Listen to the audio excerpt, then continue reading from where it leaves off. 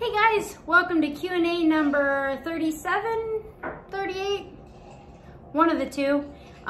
Anyway, welcome. If you're new, I am Whitney Whitaker, the owner and head dog trainer at Milligan Valley Canine Academy. And Danielle, she'll be joining me here in a few moments. She's one of my trainers and she assists me in a lot of what I do. We historically get questions on the Q&A regarding how to stop unwanted behaviors. That's good. We're really good at stopping unwanted behaviors.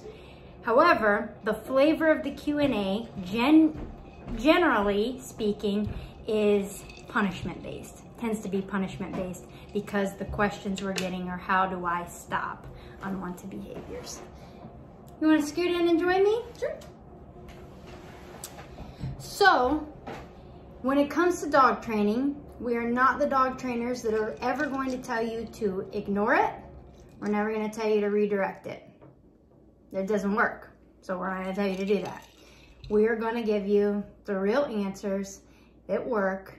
And sometimes in that, it doesn't sound pretty on paper, but it works. So that's kind of the flavor of how the Q&A generally goes, because we get a lot of how do we stop this or how do we stop that. Okay, what we do here, we are family pet dog trainers, and we do aggression rehab and we'll do anxiety rehabs here. Okay, and we do private training and we do board and train and we do Skypes and FaceTimes. So those are some of the services that we offer. But in addition to that, we like to put out as much free help and as much free content as we can through YouTube, Facebook, and Instagram. All right, ready to roll? Mm-hmm. Okay. And this is a little bit like going downhill there. There we go. Keep going that way. Perfect. Better? Mm-hmm. Lauren McCauley. Hi. Hi, Lauren. When you Whoops. Here, I better not put it on this. Technical difficulty, guys. Sorry. What is happening right now? Okay, so guys, in full transparency, Okay. we got a new little Tripod. And this is what happens when you just pull it out of the box and you're just say, like, hey, let's bam, do this. There you go. Okay, that works. I mean, I feel like we need booster seats or something, but I know, because it keeps high. slipping, though. Every time I put it, okay. That's good. It's still going down. It's going down. It's fine. I'm not seeing it. It's like slowly. Lauren McCauley. Hi, first off, super cute new picture. Hey, thank you. That was quite the picture to attempt to get in the mud. We should. Because we were like, ew, it's muddy. Oh no, the dogs are gonna be muddy. You were saying, ooh, it's muddy. No, you were like, I don't want Roman in this mud.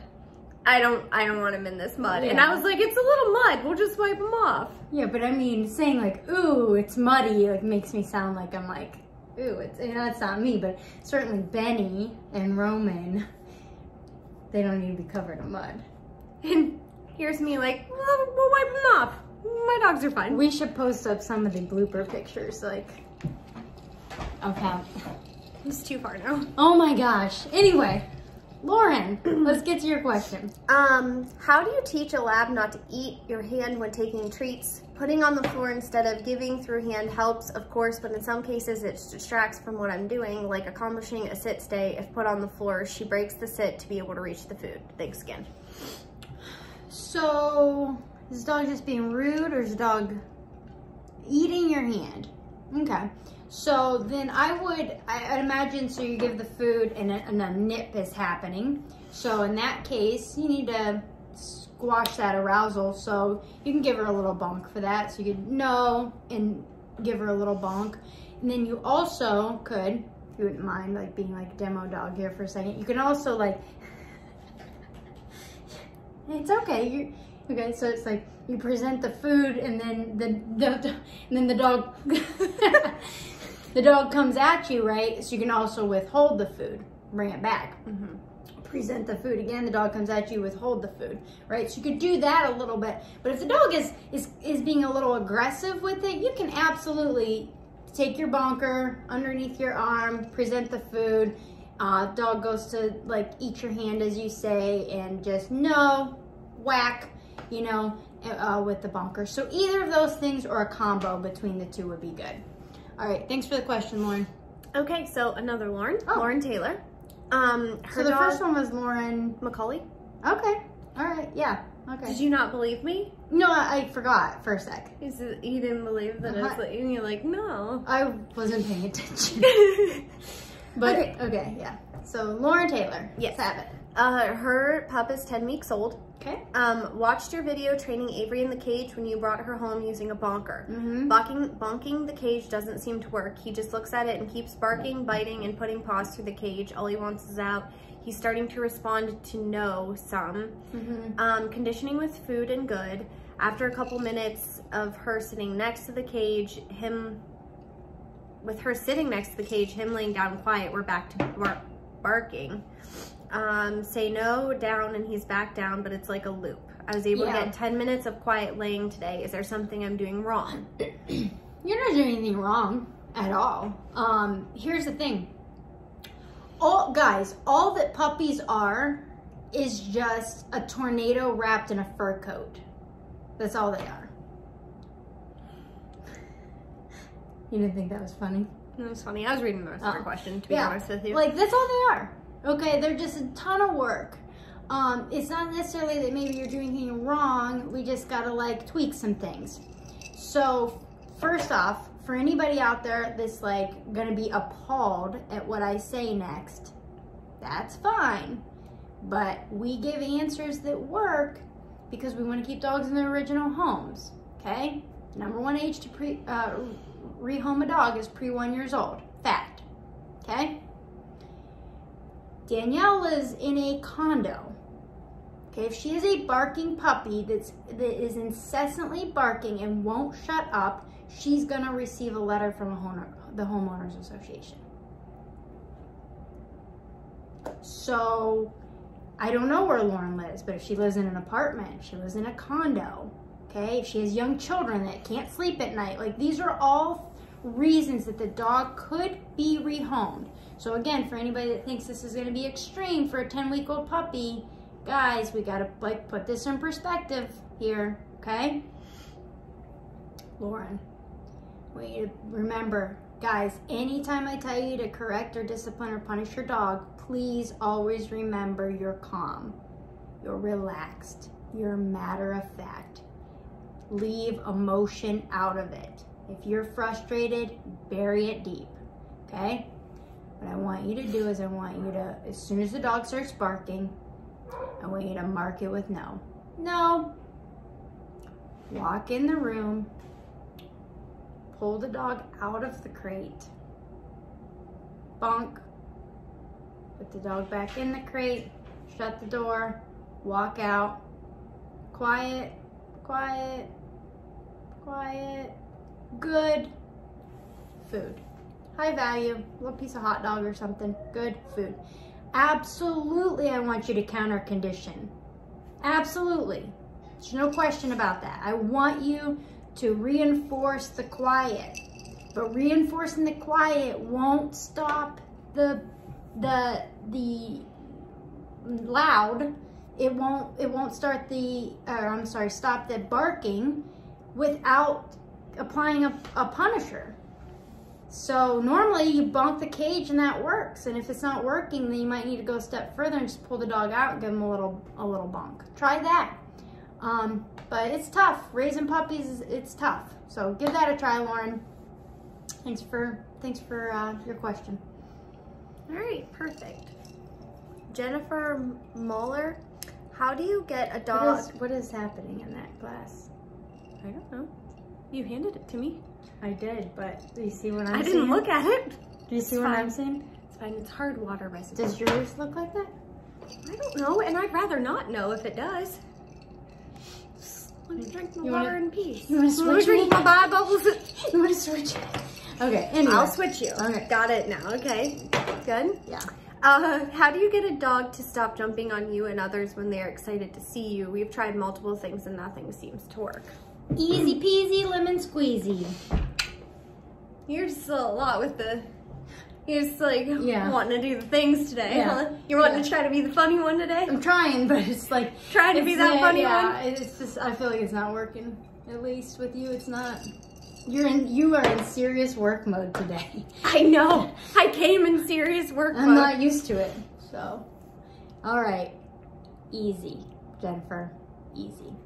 So first off, we have videos on the YouTube channel on how to do this. Dog jumps on anyone, you have to make the act of jumping suck, okay? Guys, remember, there's dogs lined up in dog shelters right now. And the only reason they're there is because they were jumping and knocking people over and their owners couldn't fix it. They went to dog trainers, weren't taught how to fix it. You know why? Because it doesn't sound good. Right? So you go to a dog trainer and they tell you, redirect it. Wrong. This is not gonna work. I've never met one person, and I've trained well over 1,000 dogs. I've never, not once, met one person that told me that redirecting the act of a jumping dog has worked. Yeah, but we've met many people who have said, well, we tried redirecting, but it just doesn't work. It just doesn't work. Yeah, many and we're people. Like, we know. I'm like, I know. So again, on this Q&A, some of the stuff might not settle well with some people, but I tell the truth. This is what's gonna work, and this is what's gonna keep dogs in their original homes. You make the act of jumping uncomfortable to the dog. Dog jumps on your guest. What I want you to do, prong collar, leash, dog jumps up on your guest. I want you to simply go, no. Like, just matter of fact, no. Firm leash pop down. There's videos on my YouTube channel, and put that up in the comments. When we post this, we'll pop that video up in the comments for you on how to stop an unwanted jumping.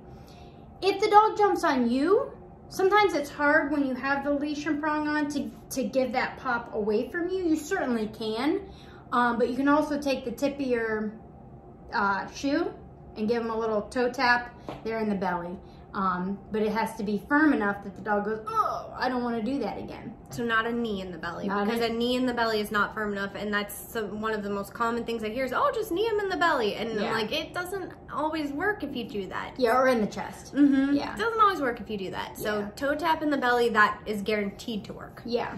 But here's how I always base the firmness of a correction. Because guys, we work with everything from Yorkies and Shih Tzus, and we work with Pit Bulls and Mastiffs and Power Breeds and Golden Retrievers and old dogs and young dogs. So it's like, how do you gauge a correction?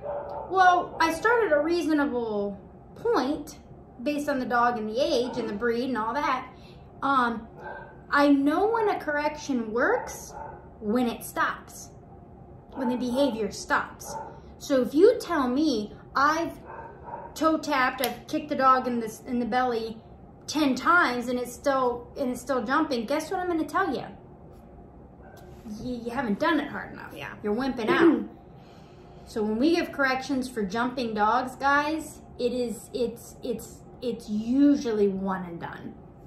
It's usually one and done. If not, it's definitely like under 3 times. Yeah.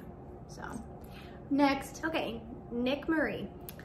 She says, oh, hi. Hey, how are you? I trained her dog, Ernie, like two years ago. So she says, I'm pretty sure we'll be visiting you soon again, regardless. Oh, good. But how... I mean, I've liked working with you. Oh, good. Well, I've really liked working with her. But how do you get your newly adopted pup to take treats nicely? I've tried pulling it away the moment... Oh, I just realized... I went through some of the questions, but I just realized same question, kind of.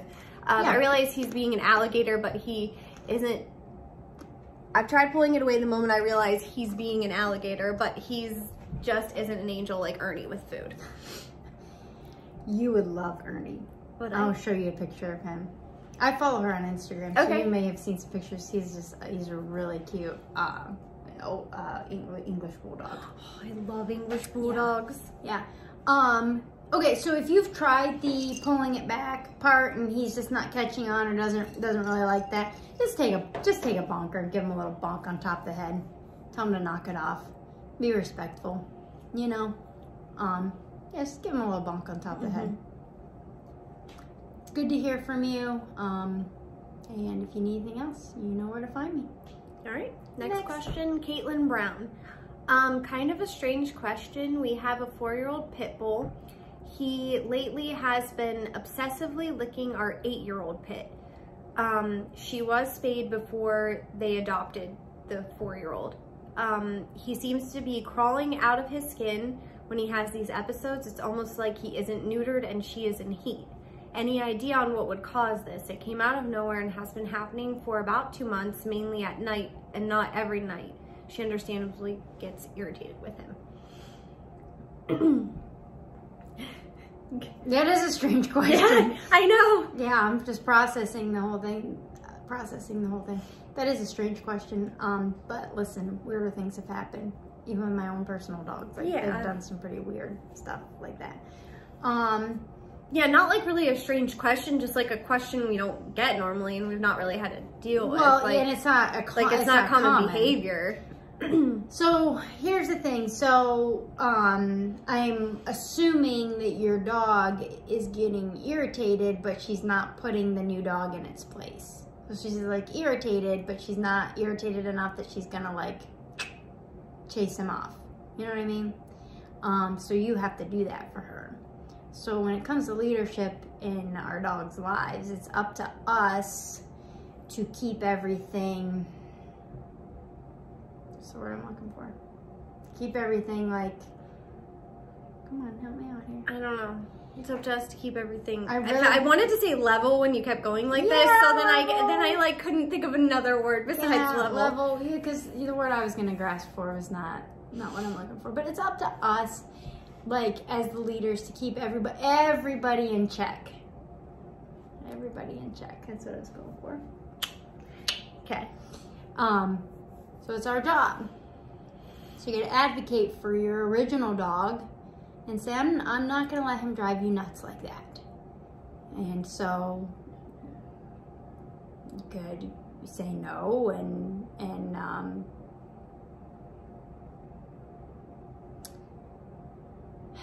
it's hard because you just got the dog, because the dog doesn't even know no. No, they didn't. Probably doesn't just get the dog. dog. They didn't just get the dog? No. Mm-mm. I thought you said recently adopted. We have a 4-year-old pit bull we found when he was 5 months old. Oh, well, I didn't this is what I heard. You know me, I just hear what I hear. Yes. All I heard was we found wandering the streets. I didn't even say that part when I read it. Oh, I must have been reading it. You must have been reading it because I was trying to shorten the question. Oh, so this is a dog you've had for a while? Yes. Oh, well. Yes. Anyway, so teach your dogs the place command for one. Don't let them just be like up in each other's face and bothering each other. The other thing is too, I'm not exactly sure. I almost feel like we need a little more context to it. I'm sure we can give some advice, but like she says it's happening at night. So like, are they sleep? Like, is this happening when you're asleep? Is this happening like what's happening here? So Caitlin, I think you might be new to our world, and if so, welcome. And I appreciate the question. Dive into what we do. If you don't follow us on Instagram, follow us on Instagram. Check us out on YouTube.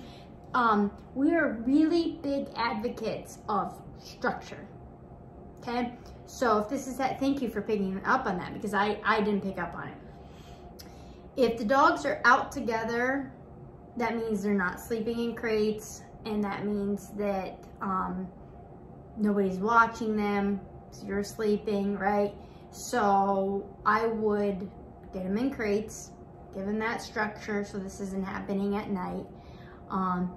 During the day, I would teach your dog the place command, okay? So that when they're just hanging out in the house, they're each on their own place beds, relaxing, hanging out, napping, chewing bones, whatever, in the house. And then outside, they can run and play and interact with each other. So, you know, again, if you follow us on like Instagram and stuff, you see that we're huge advocates of dogs running and playing and whatnot, but just not in the house. So it sounds like to me there might be a lot going on with the dogs when they're unattended by you. And that's not like a shaming, blaming comment. That's just like, hey, why don't you just supervise them a little bit more, or when you're not supervising them, put them in their crates or on place. I think that we've found a lot of times these answers are just like, hey, you know, you give them a little bit more structure. Actually, you'll find that when your dogs have more structure, they can have more privileges. Yeah. And they learn things and they make better decisions. So a lot of times we'll have to start people off on, hey, let's give them a little more structure and let's go from there and see what the problem is from there. Right. And also, it's like, sometimes folks come to us with this one problem. So it's like, oh, the dog is licking. I'm like, there's probably more to it than that. It's probably an anxiety thing. And the anxiety is probably being caused because of lack of structure, right? So it's kind of like a train. So that's why I know for a minute you might be like, why'd you go down this like structure train? I literally just want my dog to quit licking the others. Like, well, because experience tells me, as somebody that rehabs anxiety, is that likely it's occurring because of lack of structure. Okay, but you absolutely can walk over to the dog, say no, bonk him, give him a little pop on the prong collar, a little pop on the remote collar, something to tell the dog, stop licking my other dog to the point that it's driving her nuts. So you can do that in the moment, but then add structure in. Sorry, that was super long-winded. I was a little bit confused in some of the details on that. It's okay, but also right back in, and if you have if you have any more questions about that, if you try the bonking and have any more questions, right back in and we can give you more tips on like where to start with structuring.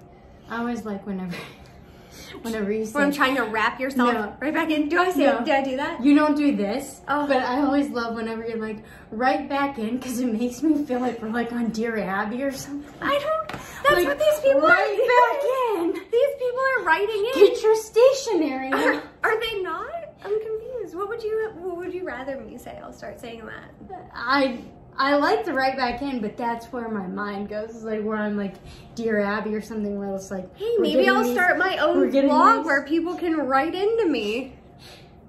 You won't. I keep you too busy. That's the truth. Okay, ready? Next. Devin Michelle Jones. Hi, I'm trying to teach my Doberman to lay down and stay. How long is too long for a stay position versus the place position? Also, what is a good way to correct her when she comes out of the stay position before I tell her break? That is a great question. Yes, it is. So, thank you for your question. Thank you for writing in. I just don't know what else I'm supposed to say. Like, I don't know. I'm just saying that's what I think of. Stop back in and check out our page and perhaps leave a comment on if you were able to try that. Drop us a comment. Yeah, like you drop us a line or something. My brain You'd rather me say drop us a line than right back in? I don't know. You'd rather all I'm telling drop us a line if you have any more questions. My brain immediately goes to like 1985, big hair, like Aquanet, like paper pencil stationery where people like... I loved 85. I'm not saying anything about 85. I wasn't born in 85. That's where my brain goes. But I loved the 80s. It's fine. Maybe that's where my brain is, because the 80s were awesome. Should have been a teenager then. You do love your 80s music. I know. It's enough sometimes. That's because you like nothing but country. All right. Devin, thank you for your question. Good question. What you're gonna do is you're gonna correct the dog for non-compliance of breaking a known command. So it sounds like to me that your dog knows how to do a downstay, right? That's what it sounds like to you? Mm-hmm. Okay. Yeah. So it sounds like your dog knows how to do a downstay. So we don't correct dogs for non-compliance of obedience commands until the dog has done it 300 to 500 reps over, okay? And we know that the dog knows and understands. So if your dog knows and understands, you're gonna correct the dog for non-compliance of a known command. That's gonna be on a prong collar.